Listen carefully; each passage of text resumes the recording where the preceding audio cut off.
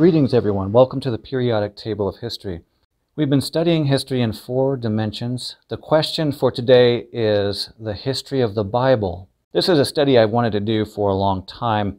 I did a video leading up to this, which is the history of writing.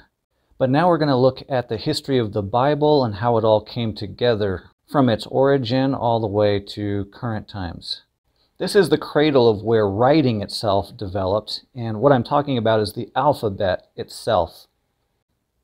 The 2 places that are cited as the oldest writing are right here at Serabit el-Qadim and Luxor, the Wadi el-Hol script. Those are something like around 1900 BC. We also have Linear A out here in Crete. Linear A was developed around 1800 BC, the predecessor to Mycenaean script, or Linear B. But for our purposes, these 2 scripts that are in Egypt and Sinai are the most important scripts as far as writing goes. In Exodus 17:14, there's a scripture that talks about God commanding Moses to write down the commandments. The Masoretic texts have the 10 Commandments being commissioned and written down 1448, some dates are 1446 BC. So keeping all this in mind, we have the 10 Commandments happening somewhere out here. The Bible says they were created by the hand of God on a mountain in Arabia. I really like the work of Ron Wyatt, and he did research on this and hypothesized the Red Sea crossing being right over here, going from Egypt into Sinai, and then the Jebel el-Lawz mountain. It was so named because the top of it is black. So let's zoom in here and just look at it for a second, because it is fascinating.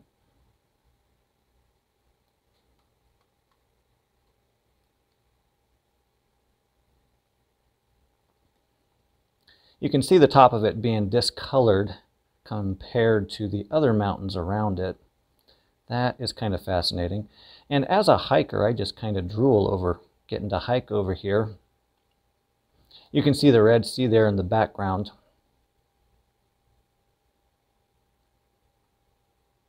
But this is one of the possible locations of where the 10 Commandments were given to Moses.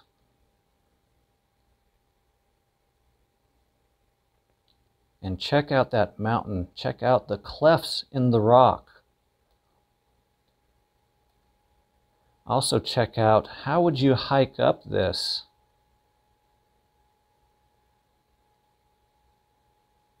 Wow, doesn't that look fabulous?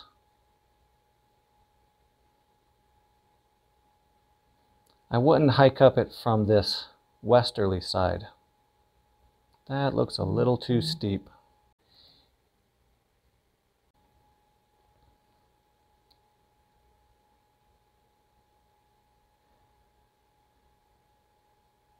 So anyway, we look at the text that says, God commanded Moses to write down the laws. So how did that happen? A lot of research has gone into this, and there's a lot of debate over this, but I go along with the Masoretic text, and that starts here in the timeline around 1450 BC. That would be the Exodus of Egypt.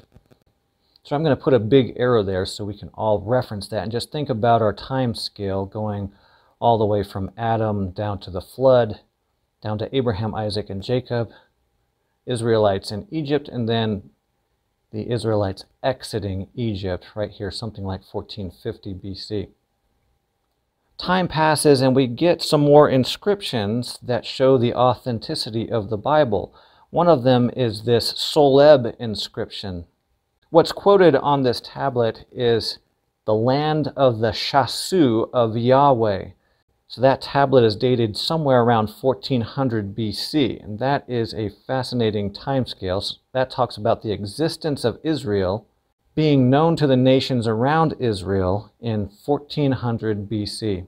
Now, there was a new discovery called the Mount Ebal Curse Tablet, and it is right here in this era at the same time as well. And if we learn in Joshua, Joshua said, I set before you the path to life and the path to death. Therefore choose life. So there was a set of blessings and a set of curses.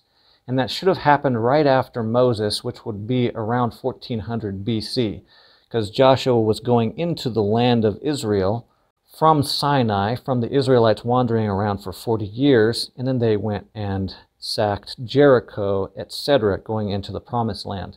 So the time era would be around 1400 to 1350 BC, and this tablet has just been found. It is absolutely astounding. It lists the word for curse several times and Yahweh. So that is one of the most phenomenal discoveries in recent history. Another such really interesting discovery is this one called the Benarptha stele. It was found in Luxor, Egypt. Next we move on to about 1100 BC to the Jerubbaal inscription, and that was the name given to Gideon. So it's not absolutely certain that this is the same person, it just happens that we have that 1100 BC, so now we are pulling the time of the judges into history because we have archaeology confirming names in the Bible. So what we have here is a possible reference to the start of the judges and the latter part of the judges. That would be the Mount Ebal curse tablet and Joshua, and then possibly Gideon with the Jerubbaal inscriptions, 1100 BC. So all of these are fascinating finds, and it's really difficult to find anything that's past 1000 BC. Writing is very thin past 1000 BC. So these finds are phenomenal. Now we get down into the 900s BC. This would be a little bit after the time of Solomon. This would probably be Rehoboam, Jeroboam time frame. And we're talking 925 BC Shishak, who is called Shoshenq I in Egypt. This is the triumphal relief, and that was Egypt celebrating victory over Israel. So now we've moved from the time of the judges to the time of kings. So let's go to our timeline here again, just so we can reference that. The time of the judges would have been here about 1400 to 1000 BC, and then you have the time of the kings going from 1000 BC down to 586 BC when Israel is destroyed. So here's the time of King David, then King Solomon. Now we get down into the time of Hezekiah. Let's move over here to the Ketef Hinnom scroll. This is really important, and the reason for it is the Aaronic blessing.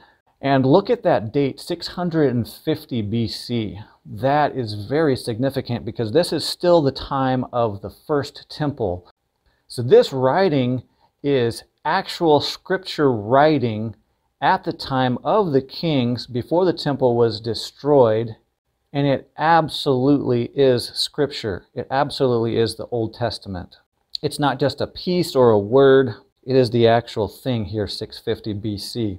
So be sure to take note of this Ketef Hinnom scroll. It's a very important scroll. Now we have the Shebna inscription in Paleo-Hebrew, and that's 600 BC. Remember, the destruction of the temple happens in 586 BC in our timeline. Let's zoom in there just for a second. Destruction of the temple, 586. So let's put a marker there.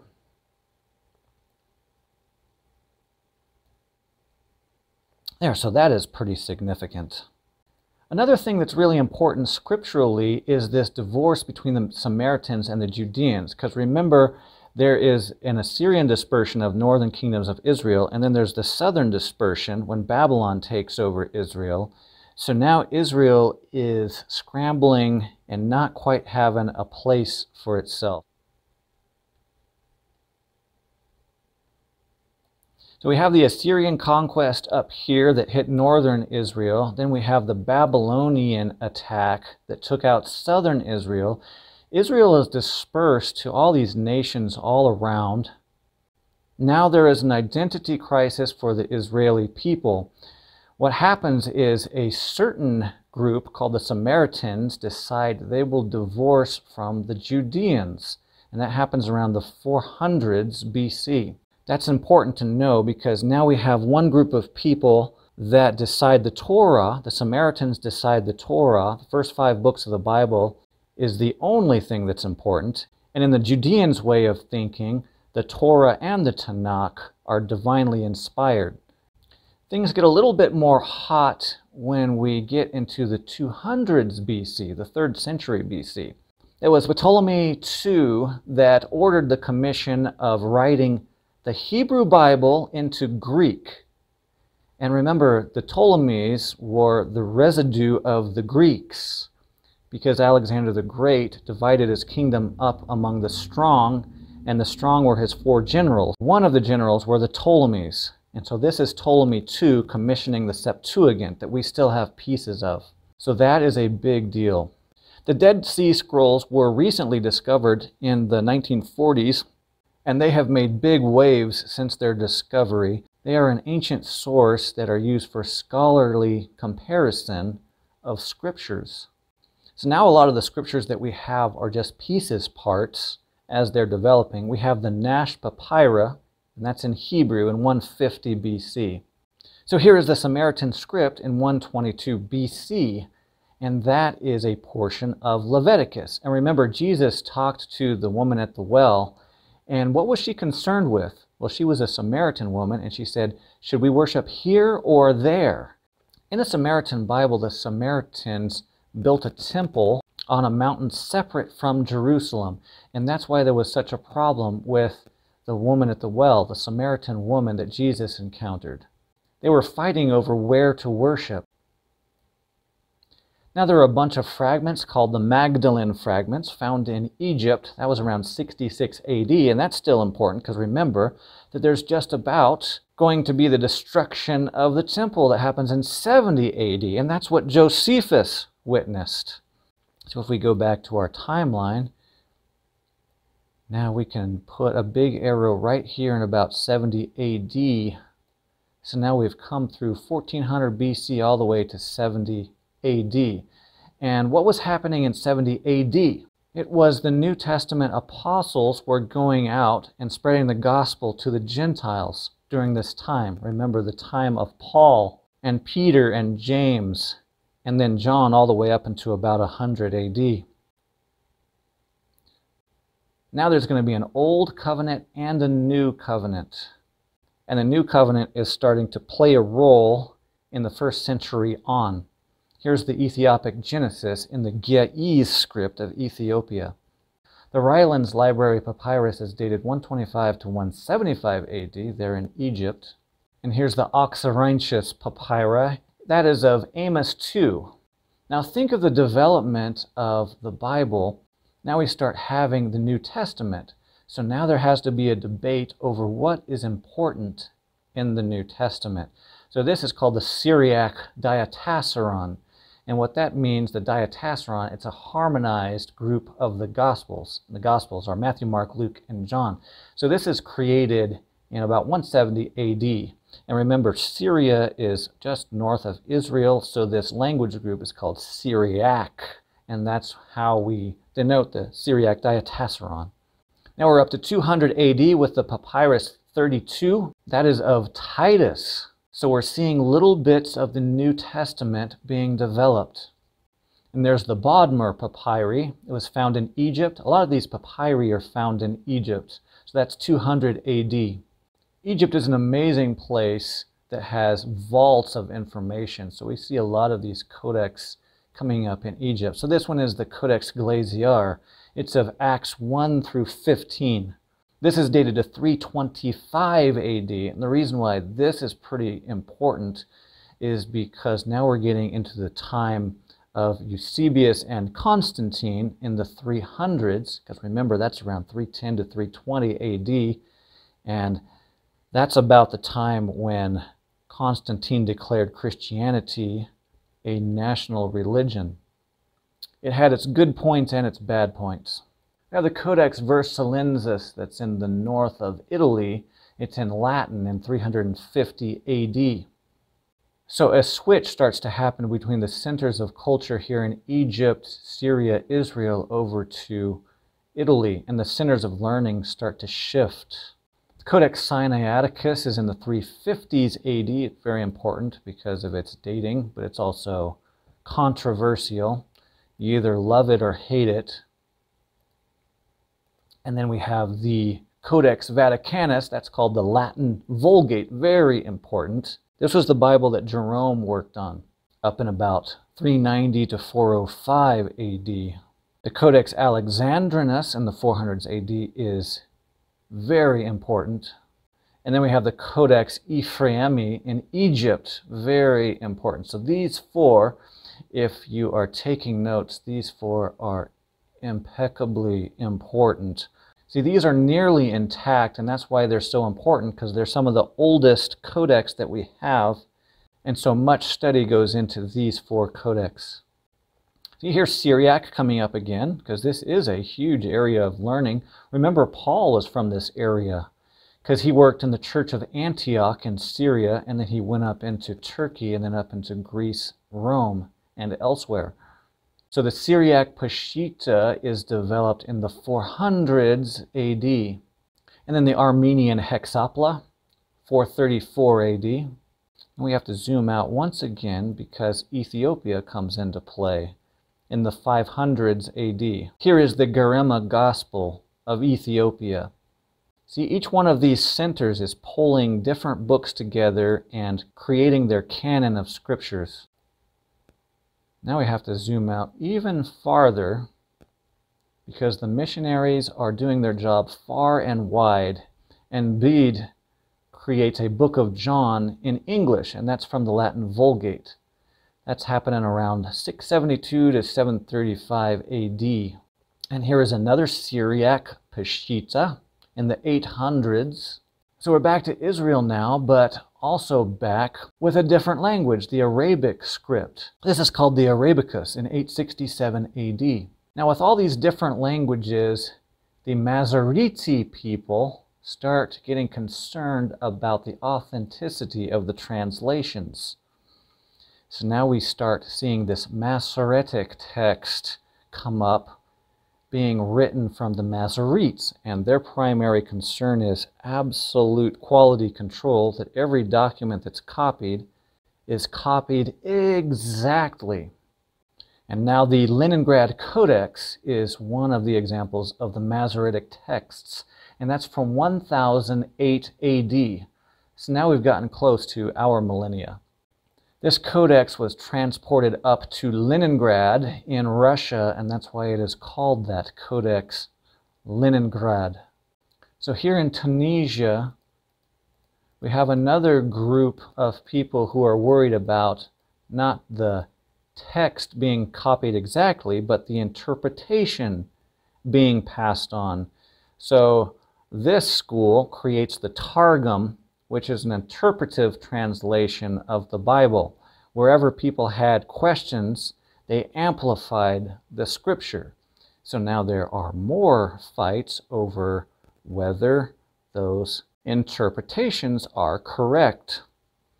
Do you leave the interpretations open, or do you force the interpretation through these Targums?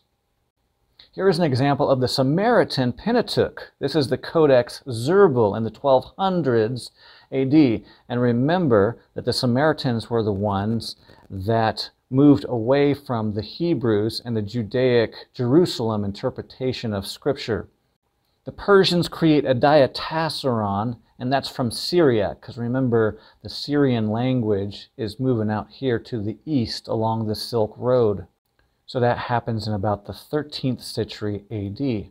This is an exciting time because now we get to the Wycliffe Bible in England.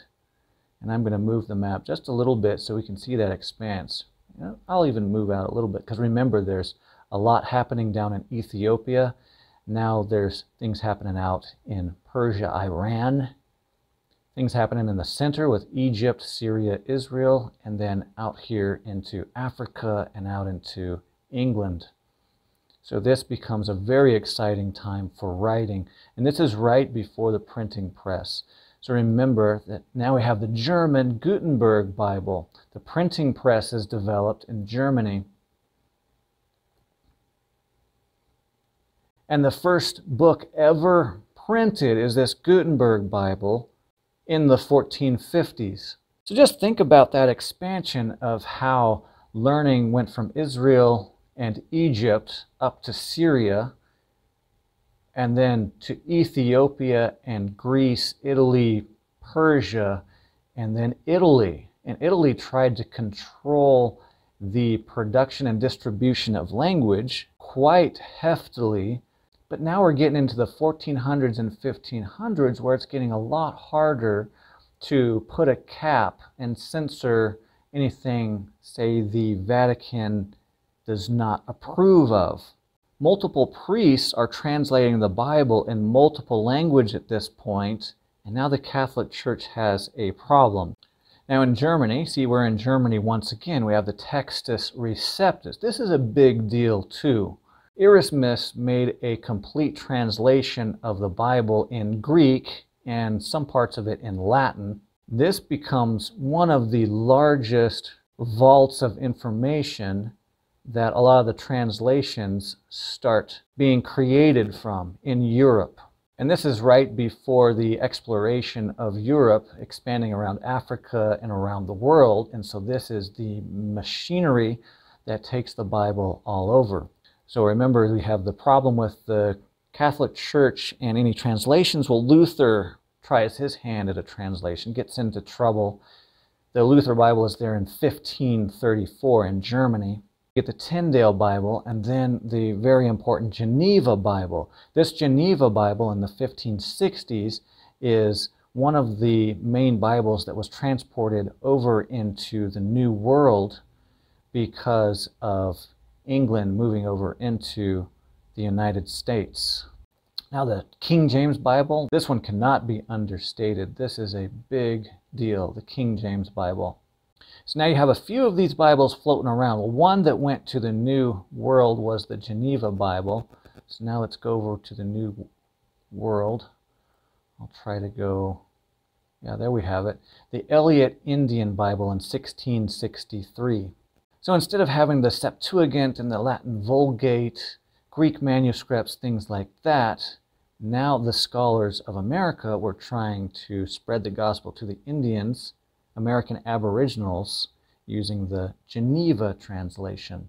So now we move back over here into the Old World, and we have parts of the Bible translated into 3,324 languages to date, 2022, and we have the whole Bible translated into 720 languages as of 2022 AD. Incredible. Let's zoom out and get another picture of this. To review and get an overall perspective of this, I'm going to put some arrows on here. And then we'll move into those. It is just amazing to see this evolution, that from a small country like Israel, so we have the works of God being recorded down into the most important book in human history. And it starts just from this small country of Israel and spreads out in such a way. So we have the fight with the Syrians and the Israelis. Then we have the center of learning coming over here to Alexandria, Egypt. And there being a vault of information there. The Hebrew is translated to Greek, which moves up into Europe. But at the same time, the Hebrew is moving up into the Greek when the Syrian language is moving to the east, over to Babylon, Iran. Rome tries to take over that learning, and therefore this Greek and the Hebrew start to shuffle around it. See, it encounters this problem here, and that's the Roman Vatican. So the arrows of the Hebrew and the Greek go around, so by the time we get to England, we have the Latin Vulgate plus the Hebrew plus the Greek, and all the best intellect of Germany and England trying to pull together a canonized, accurate version of the Bible, and that goes all over the world. We can zoom in here to these different dates where the Bible was translated into these different countries.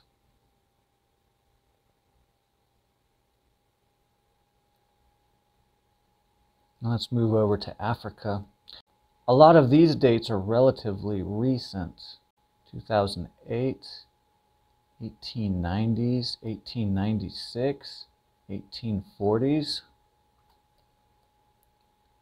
We have the trade route down here, so you see an earlier number, 1776 to 1848. We have translations going on in Angola. Madagascar, 1830.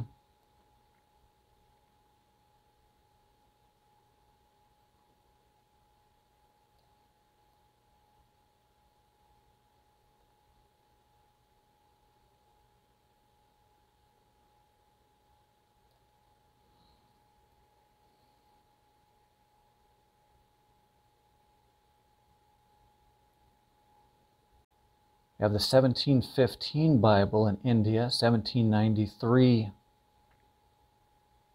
1800s, some 1900s, getting over into Thailand. And then here is one of the ship routes in the Malay Peninsula, so 1612. So that's going to go back to the Portuguese and the French and the English that are trying to go through these channels. Let's zoom out a little bit. 1905 in the Philippines. 2019 for the Aboriginal groups in Australia.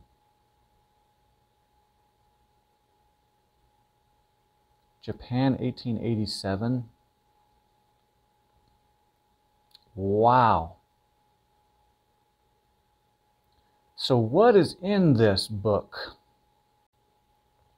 What is such a big deal about this book where so many people would give their lives to protect the authenticity of the Bible?